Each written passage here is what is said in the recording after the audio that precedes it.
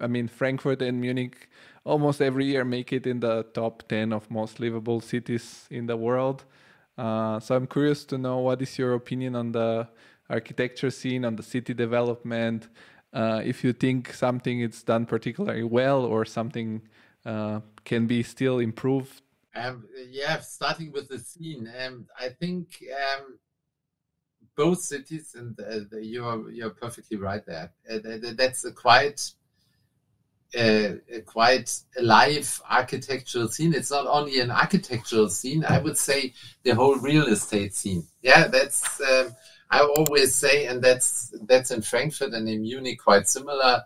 It's I always say it's around 200 to 250 people who are doing mainly the development of the city. If you say it like this, it's some people of the local authorities which are really have a mission. Let's say there's a group of architecture in both cities which are mainly working there and really defining a lot of developments in both cities, and it's developers. It's a changing scene. They're coming up new ones, but always slow. But they're coming up new people, and I think always interesting people. And there's a scene of the real estate consultants, which are really part of the scene for us as well, because we are really quite close to them in contact. And it's also the lawyers which are working for our clients especially.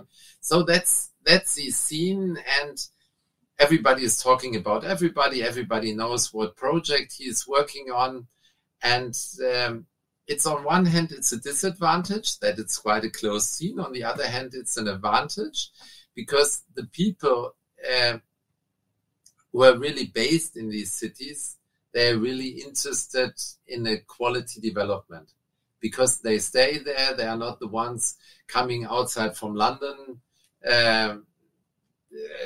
understanding a project as an Excel sheet, which has to spend money, and if it works, they are out. Yeah, building finished, sold, and running to the next city.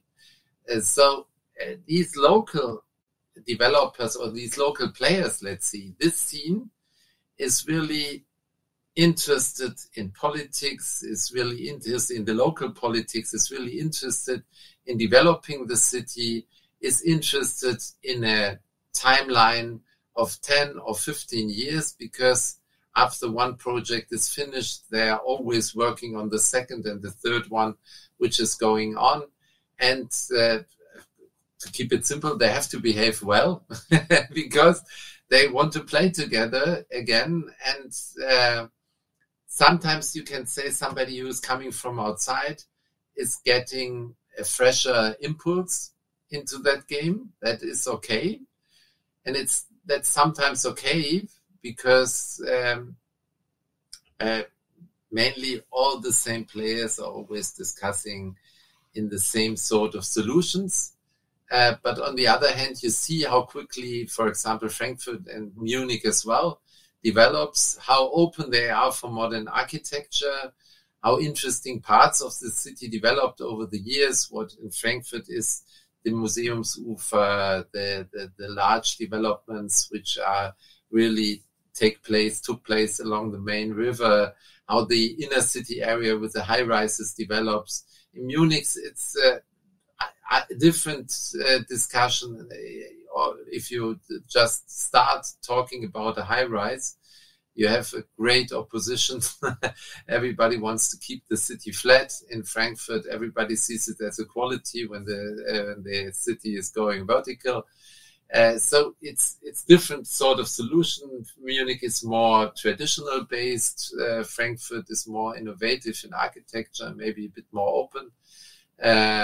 But Munich changed a lot because of the tech industry. Since Microsoft, Amazon, Apple and Google are based in their German headquarters in Munich.